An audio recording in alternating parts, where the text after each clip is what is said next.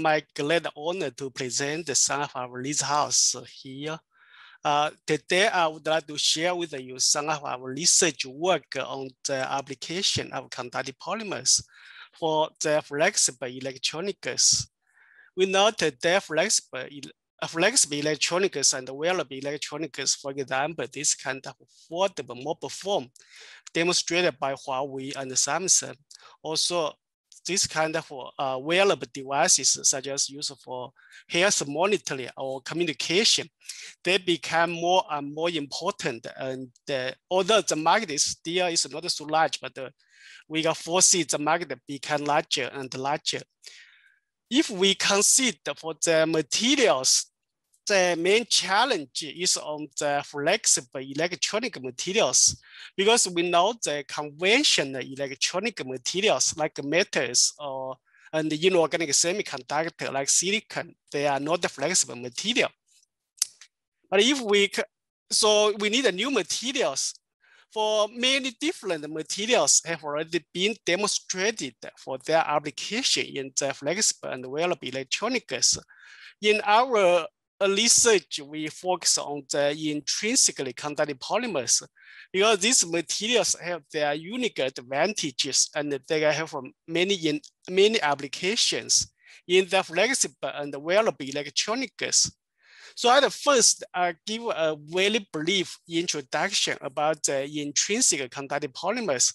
For example, this is polyacetylene, aniline, polypyrrole, and polysulfone. There are some representative intrinsically conductive polymers. They have the conjugated backbone, so when it's stopped, they can have a high conductivity. Because this is a polymer, also has a high conductivity, so they have the unique advantages, such as they can have a high conductivity like metals, while the other mechanical properties like plastics, such as the lightweight, it's easy to form this kind of polymer thin film, and they can have high mechanical flexibility. So of course, the high mechanical flexibility is very important for the application in the flexible electronics. And for polymers, we know polymer usually we consider the quite cheap materials. So for this kind of intrinsically conductive polymer, if they can manufacture in large scale, their cost can be very low as well. Then if we consider for the application in the flexible and wearable electronics, for various application, then we found that actually there are still some limitations. These limitations relate to the processability, the conductivity, the stretchability of the conductive polymers. For the conductive polymer, today the most popular one or the most successful conductive polymer is called the P-dot PSS. This is the chemical structure. So here P-dot has a conjugated backbone. So it have the positive charge. So the positive charge is balanced by the counter anions. For P-dot PSS, it has an advantage compared with the other conductive polymers, the solution processability, because P-dot PSS could be dispersed in water and is commercially available. So it's easy for us to get a high quality thin film by solution processing. And also this polymer has a good thermal stability. In addition, it has a high transparency balance in the visible range. If it can be produced in large scale, we believe the cost could be achieved. This picture shows is a P-dot PSS film on a plastic substrate. So you can see this is transparent and flexible. But if we consider the application in the flexible and wearable electronics, then we need to improve the conductivity and the stretchability. Because for the conductivity of P-dot PSS from the water solution, the conductivity is only about 1 Siemens per centimeter. So if we consider, for example, if we consider for the application as a transparent electrode, the RTO indium tin oxide, this is the most popular transparent electrode. conductivity is 2,000 to 6,000 Siemens per centimeter. So the conductivity of P dot PSS is really too low compared with RTO. Why P dot PSS has such a low conductivity? There are two main factors. One is related to the excess PSS, because we need the excess PSS. PSS is non-conductive. To stabilize the P dot, this is conductive. So in water, there's this kind of core shell structure. This yellow core is the conductive P dot, while this blue shell is the non-conductive PSS. So when the charge transport, it needed to cross through the non-conductive shell. So that's why in this case, the conductivity is not so high. Another reason is related to the conformation. We know if we consider for the material structure, P dot is a rigid polymer. So it prefers to a linear conformation, while PSS is a saturated soft polymer. So it prefers to this kind of coil conformation. But the P dot, they have a positive charge, PSS has a negative charge. So they have a strong Coulomb attraction between P dot and PSS. So that at least some of the P dot, they have to adopt this kind of coil conformation like a PSS. This coil conformation will be cause the localization of the charge carriers, so that's a low conductivity. In terms of this understanding on the low conductivity of the Aspley paired P dot PSS, the principle to enhance the conductivity of P dot PSS should include the removal of some non-conductive PSS from the P dot PSS, and that the conformation change from coil to linear for P dot chains. So then, in terms of this principle, the strategy should be try to lower the attraction, or we can say the screen, the Coulombic attraction between P dot and the PSS. If we can lower the attraction, then it could cause a phase segregation between P dot and PSS, because P dot is hydrophobic, while PSS is hydrophilic. So people develop many different methods to enhance the conductivity of P dot PSS since 2002. That means 19 years ago. Then we notice in 2011, it's 10 years ago, this is a research work by a lab in Germany. They reported this two-step method. So the first step is ethylene glycol added into this Clevis pH 1000 is a P dot PSS aqueous solution. Then this can enhance the conductivity of P dot PSS from 1 to 600 or to 800 Siemens per centimeter. Then in the second step, they treat the P dot PSS in ethylene glycol bath. This can further increase the conductivity to about 1,400 Siemens per centimeter. This is the highest conductivity for P dot PSS by 2011. Then we also purchased this the Clevis pH 1000 from the company.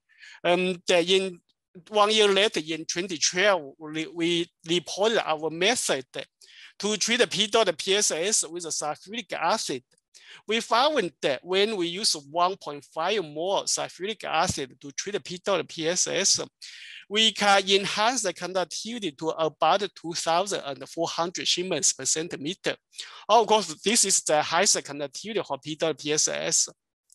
In addition, we found that if we repeat the treatment for 3 times, the conductivity can be higher than 3,000 Siemens per centimeter.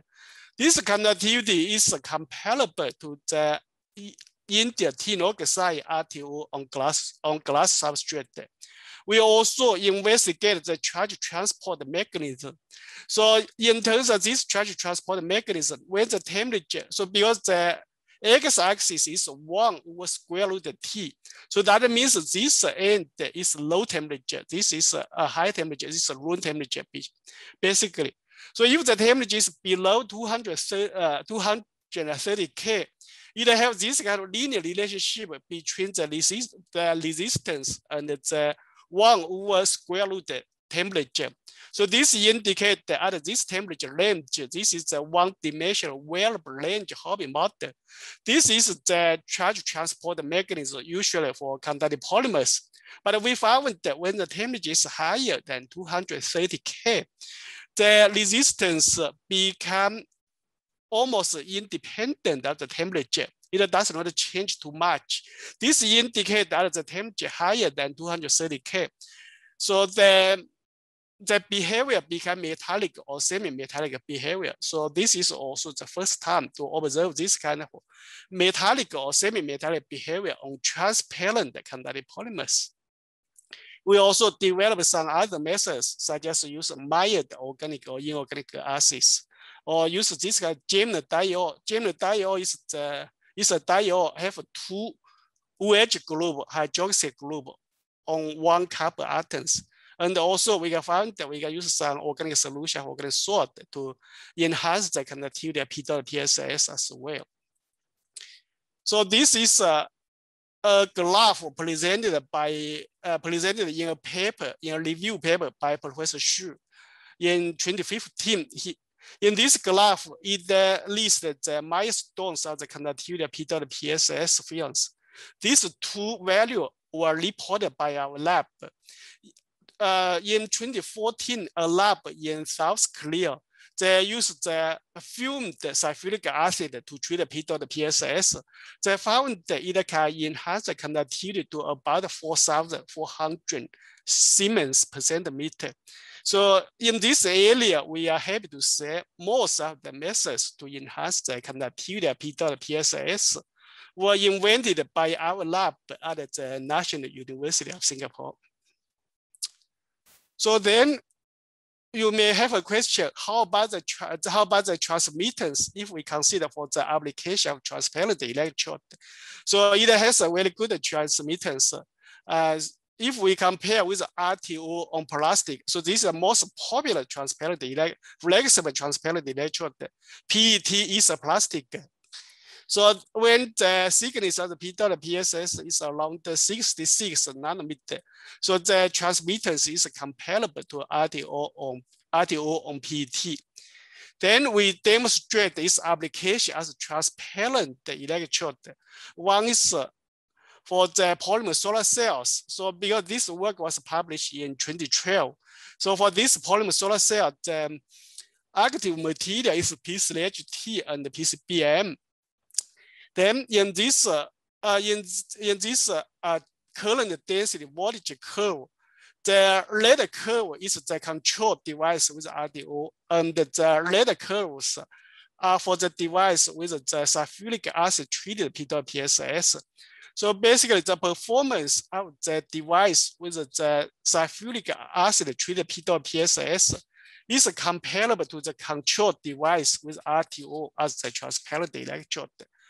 In 2015, we also demonstrate this application as the transparent electrode of perovskite solar cell. So this is at 2015. So the efficiency at 2015 is 8.6%. Actually, it's quite good one for the flexible perovskite solar cell. Actually, as we know, this is the highest by 2015 for the flexible perovskite solar cells. So in this case, we can enhance the conductivity of P-PSS for its application as transparent electrode. But then if we consider for the stretchable electrode, we know P-dot, this is a conjugated polymer, it has a high rigidity. So the stretchability is quite low, it's less than 10%. So one idea is to blend such a rigid polymer with some soft polymer like PVA, PG, and WPU. Particularly WPU water dispersible polyurethane, because this is an elastomer. Elastomer, it has a high stretchability. So this is the results of the P-PSS with the WPU. Then in this case, when it depends on the P-PSS loading. So in this case, suggest we get when we have the increase the elongation to about 30%. So in this case, the P dot PSS load is about 20%. But in this case, the conductivity is only about 100 Siemens per centimeter. So this is not very high, but it's good enough for some applications. We'll give some example about the application of the P dot PSS WPU blend. We also found that the stretchability can be improved through the plasticization. For example, if we use this molecule, it's called disorbit. Disorbit is biocompatible. It's a common chemical. So by blend P dot PSS with disorbit, we can observe a conductivity higher than 1,000 Siemens per centimeter. So this is the highest for biocompatible conductive polymers. And here we can see, suggest it depends on the load of the desorbit. Here S is for desorbit. For example, if it's 0.8%, the stretchability is almost about 35%. And in this case, when this is when the polymer film is stretched. So it's suggest from 0 to 60%. The resistance does not change too much. We studied the mechanism for the plasticization and investigate from other chemicals to plasticize P dot PSS. Here it shows the chemical structure. So here we found that the plasticization is related to the OH group, the hydroxy group of the molecules. So that's why we divided the chemicals into two different groups. One is the multiple OH group. The second group with only one OH group or no OH group. So we found that when there are more OH groups, the stretchability is higher. And in addition, we plotted the elongation at black and the Young's modulus with the Hansen solubility parameter delta H.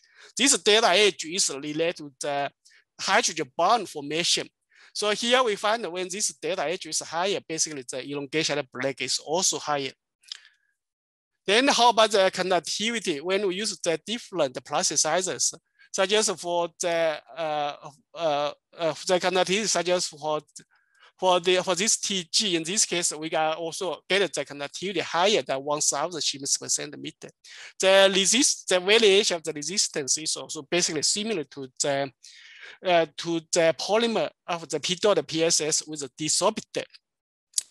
So in terms of the characterization, we propose the mechanism for the stretchability enhancement is related to the destruction, because such as when we have a desorbit or other kind of plasticizer, because they have a OH group, then this kind of desorbit, they can form hydrogen bond with the PSSH. So this will be destruction the hydrogen bond among the PSS chain.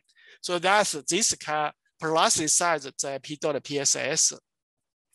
Then we demonstrate the application of the stretchable P dot PSS blend and the plasticize P dot PSS.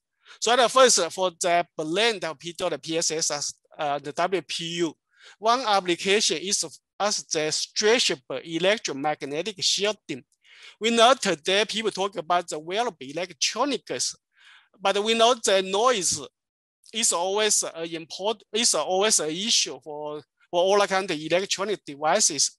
So for the stretchable electronic devices, we should have stretchable electromagnetic shielding device to increase the quality of the signals. So we demonstrated the P dot PSS and the WPU, the blend can be effectively shield the magnetic noise. So this of course this depends on the load of the P dot PSS, but basically even it's only 10%. The effectiveness could be higher than 45 dB, and the effectiveness that is not affected when the polymer chain, the polymer film is is stretched. Another application is we demonstrate this as application as the stretchable heater for articular thermotherapy. This kind of articular thermotherapy, as you know, usually is used for the particular for the treatment of the joint. So usually we use a medical, such as silent pulse, this kind of tape. It can be used only for like 1 or 2 hours. Is the longest. If we can use this kind of stretchable heater, then we can just apply electricity. Then we can keep the temperature.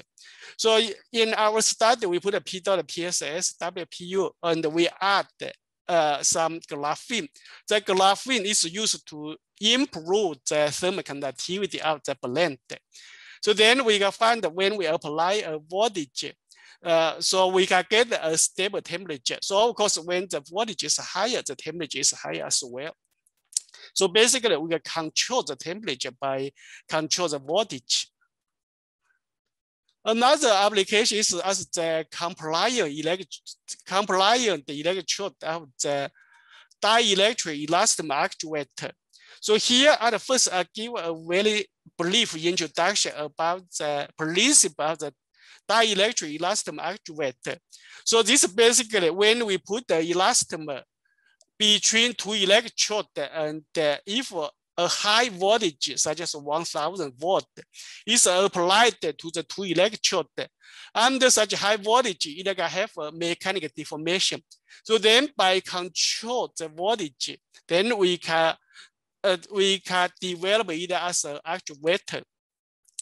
So for this application, because the polymer film will be deformed, so there is a requirement on the two electrodes as well.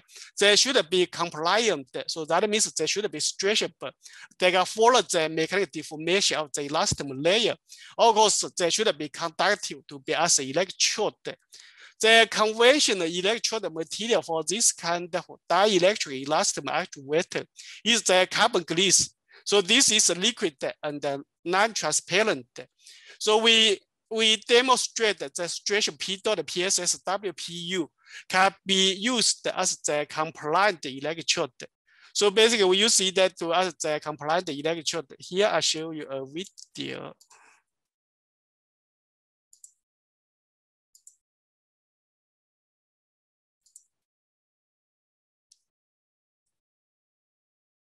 So at first, we assemble it into an actuator, then put two actuators as a solder robotics. So here, this is our device here. So when we apply voltage, it have a mechanical formation. Then when we control the voltage, you can see the it can move along this direction.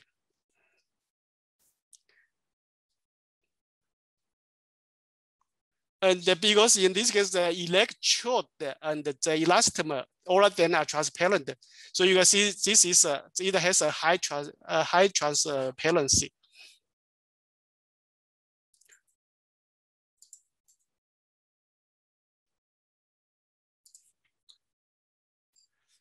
So another application, we demonstrate this as the biopotential electrode.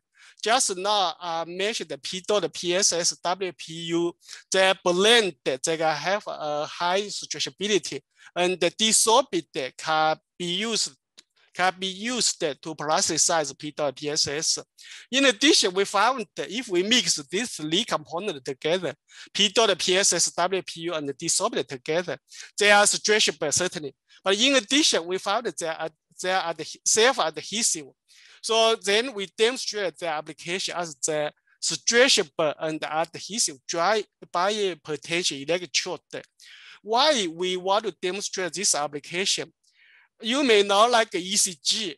ECG is quite popular tools in the clinic to for our health, to monitor our health. But for this kind of ECG, the other biopotential like EMG and EEG. So for this kind of biopotential, The conventional electrode are the gel electrode. They made of the silver chloride. They are wet electrode. So these are wet electrodes. They're not suitable for the long-term monitoring. Then, if for the long-term monitoring, we need the dry electrode. So we demonstrated the P dot, PSS, WPU, and desorbit. They are stretchable, they are conductive, they are adhesive, and they can form a good contact to skin. So that they can be used as the dry bipotential electrode. So here we demonstrate this application for the as a dry electrode for the ECG. So this is the signal by use our PWS is our polymer blend dry electrode. So this is a conventional gel electrode. The signal basically by the two electrodes is quite similar. So this is when the volunteer is in static, so there's no movement. Then if the body is moving, such as in this case, we demonstrated we put a vibrate to induce the vibration of the muscle. So this is a vibrate. So this is the electrode. So this is a distance. When the distance is shorter, so then in this case the vibration of the muscle will be stronger. So here we can find that when it's static or the three type of electrodes, they give rise to high quality signals. But then when the separation becomes small, so that means the mass vibration becomes stronger. So in this case, if the electrode is non-adhesive, the signal is distorted. But for the adhesive, for our polymer dry electrode, they are adhesive to skin. They can still give rise to high quality signals. We also demonstrated the application for the EMG and the EEG.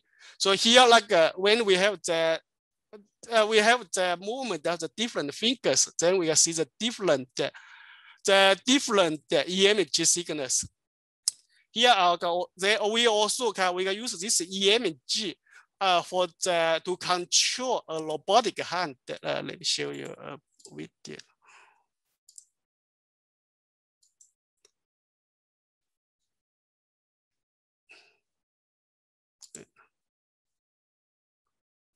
So this is the EMG signal.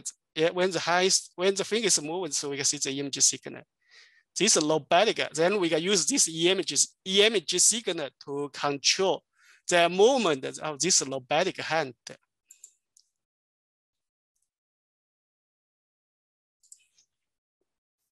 So we also demonstrate this application for the EEG electrode, such as this is the eyes blinking. When open the eyes, we can see the signals. And also when either hear a sound, then we can, this is the eye closed, we can also see the signal. So only the eye is moved, we can see the signal. So we also demonstrated the application in the clinic on patient. So this ECG signal is obtained by use our dry electrode. So this indicates the absence of the P valve. So this patient have a problem in his heart.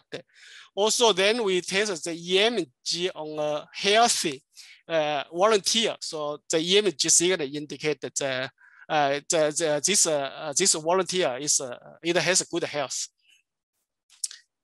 So this is what I would like to share with you some of our results on the application of the conductive polymer in the flexible electronics. First, we work on the enhancement of the conductivity and demonstrate their application for the flexible transparent electrode such as polymer solar cell and perovskite solar cell. Then we develop methods to increase the stretchability. It includes the formation of polymer blends and the plasticization. Then we demonstrate the application as the stretchable electrode that solve the robotics and also as the electrode of the thermotherapy and also for the electromagnetic shielding. Then the another ones we demonstrated the application as the adhesive dry bipotential electrode. So I would like to thank the group members and some collaborators for their contribution in this research work. Also, the fund agency for the financial support. With this, I would like to thank you very much for your kind attention. Thank you.